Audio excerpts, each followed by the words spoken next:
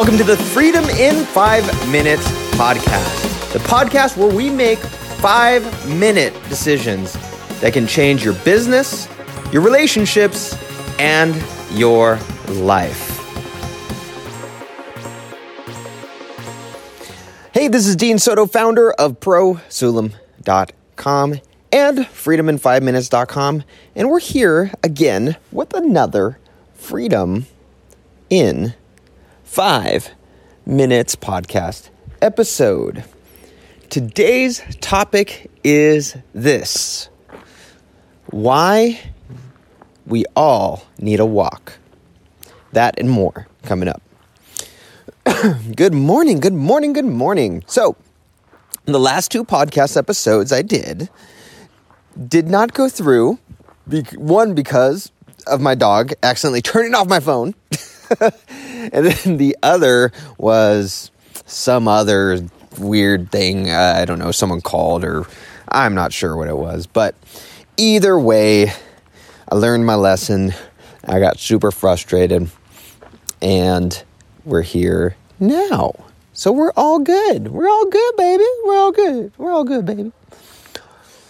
Well, this morning, actually it was last night all the way into this morning, there has been a pretty amazing learning lesson. And it has to do with my dog, but it will have to do with you and me as well. I promise you, it's going to be a pretty cool lesson, right?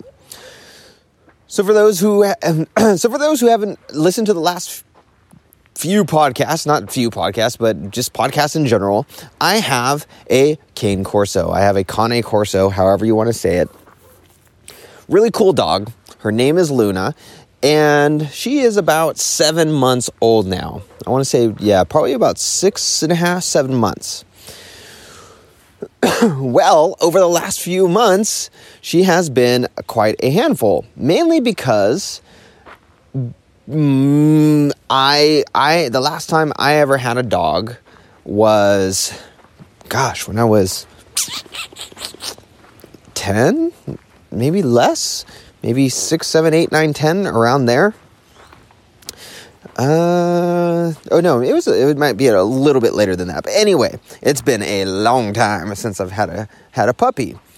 And my wife has never had a puppy, and it definitely shows because she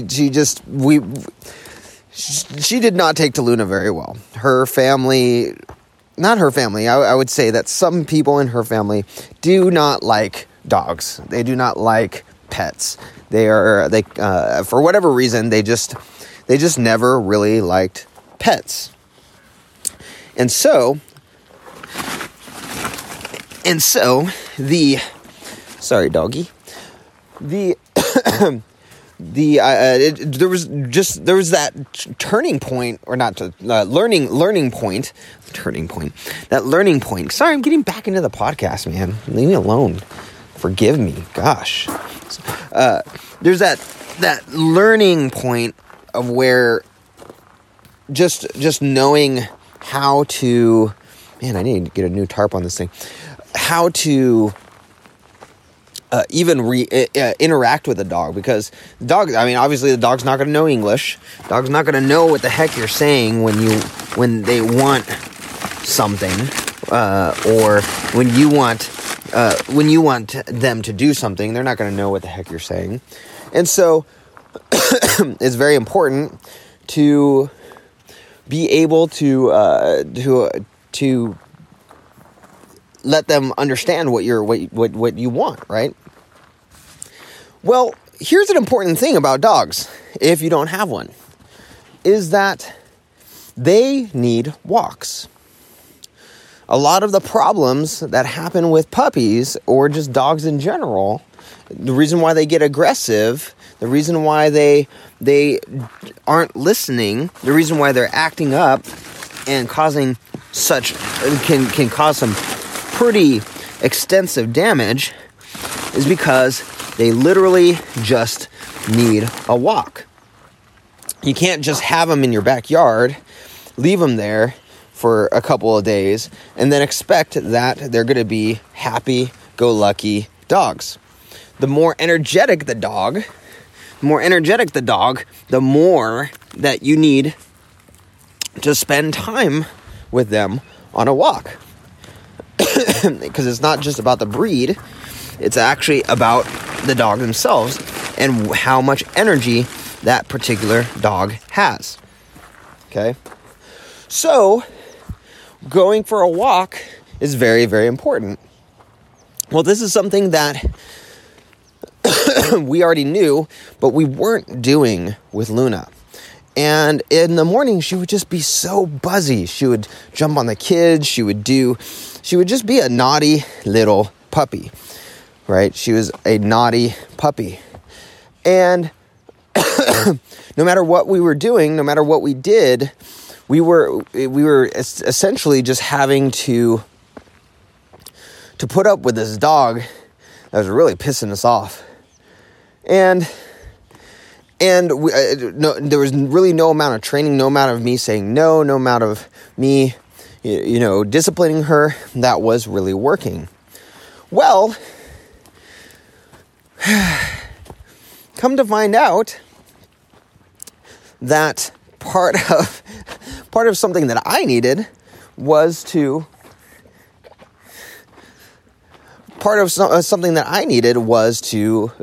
basically have a morning routine, have a morning exercise. That's part of the core 4 that we do in the Wake Up Warrior community. And I kind of wasn't doing it. I'd make an excuse that, I'm going to go to the gym later. I'm going to go do this later. And so I was falling out of bad habits. I was falling out of habits of waking up early and just kind of getting on the move and so on and so forth. Well, it hit me that, hey, if I just go in the morning, I wake up and the first thing I do is go and walk my dog. Go out in the morning, walk my dog on the land. There's tons of hills, tons of rocks. She would love it. And I think that would kill 2 birds with 1 stone. Because it is exercise for sure, especially because we go down to the bottom of a ravine and then all the way back to the top. You're literally climbing a huge hill all the way back to the top. And so, been doing that for the last 2 days, and my dog has been noticeably calmer with the kids, noticeably more obedient, noticeably more apt to listen to commands and to learn new things. Okay? Pretty dang cool, right? Pretty dang cool. And this all is a result of taking her out for a walk, a long walk. Right, puppy? Right? Luna? Huh, baby? Huh? Taking her out for a long walk.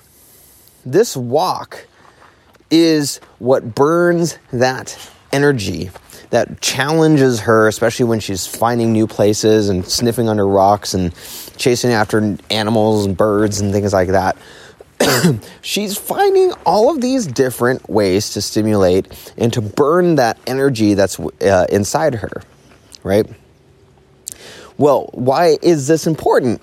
It's important because guess what? Every time you wake up, every day, you have a certain potential energy that is waiting to be unleashed. You have a certain potential energy that is waiting to be unleashed. You have the physical energy, spiritual energy. You have the creative energy, things like that. Okay, you every day. Deep down that energy needs to be used for something, right?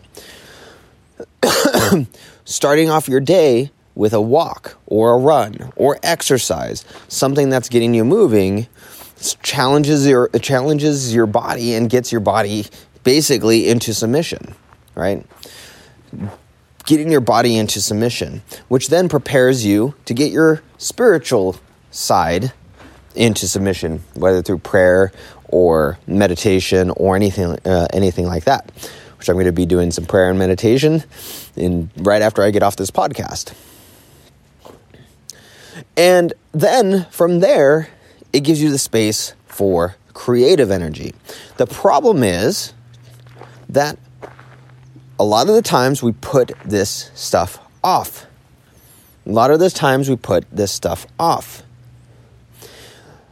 Out of a false sense of, oh, well, this other person needs me, or my business needs me, or this needs me, or that needs me.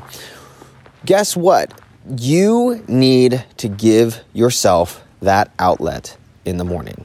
I already knew this. I knew this deep down, and I had been practicing it for months, and all of a sudden, I stopped because I got sick, and I had made some stupid excuse, and I stopped. So, you need to take care of yourself first. For me, it's waking up between 5 and 6. Woke up a little later today, 6:30. I didn't have my phone with me. Waking up between 5 and 6 or earlier. Getting out, doing some exercise, doing some meditation and prayer, and then getting ready for some creative stuff. The king eats first. This is a concept in Wake Up Warrior that is absolutely amazing. I felt so guilty about it. The king eats first, or the queen eats first, whether you're male or you're female listening to this. You need to take care of yourself first, because then you cannot take care of others. You need to take your walk in the morning. You have to. Figuratively, your walk. The things that get you going for the day. You have to. It's going to give you the space. It's going to give you the energy. It's going to give you the potentiality to do much bigger things than just going in, punching the clock, and you're done. It might look different for you than it does for me. For me, it is waking up, like I said, between 5 and 6, sometimes earlier, and then from there, doing my walk with my dog, then doing some prayer. I have time set aside until 10 o'clock. Nobody talks to me, or my family can, obviously, but nobody takes my time business-wise until 10 o'clock. There's an 8 o'clock meeting that's going to go on right now, and that's being done by my staff, not by me. And is it because I don't care about my staff? Is it because my staff is